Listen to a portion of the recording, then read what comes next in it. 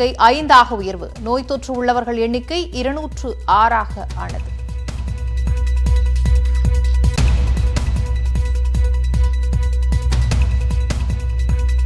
எம்எல்ஏக்கள் களப்பணியாற்ற கூட்டத்தொடரை ஒத்திவைக்குமாறு ஸ்டாலின் கோரிக்கை. சட்டமன்றம் நடந்தால்தான் மக்களின் பயத்தை போக்க முடியும் என முதலமைச்சர் விளக்கம்.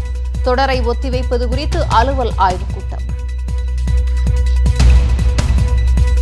தனியார் பால் விநியோகம் ஞாயிற்றுக்கிழமை நிறுத்தம். தமிழகம் முழுவதும் கடைகள் மூடப்படும் என முகவர்கள் அறிவிப்பு. பொதுத் தேர்வுகளை ஒத்திவைக்க கோரி உச்சநீதிமன்றத்தில் வழக்கு. தமிழக அரசு திங்கட்கிழமை பதிலளிக்க உத்தரவு. கொரோனா பரவலை தடுக்க கோவை கேரள இடையிலான சோதனைச் சாவடிகள் மூடல். நீலகிரி எல்லையில் தமிழக பதிவெண் கொண்ட வாகனங்களுக்கு கர்நாடகா அனுமதி மறுப்பு. மத்திய பிரதேச முதலமைச்சர் கமல்நாத் ராஜினாமா. நம்பிக்கை வாக்கெடுப்பை எதிர்கொள்ளும் முன் பதவி விலகுவதாக அறிவித்தார்.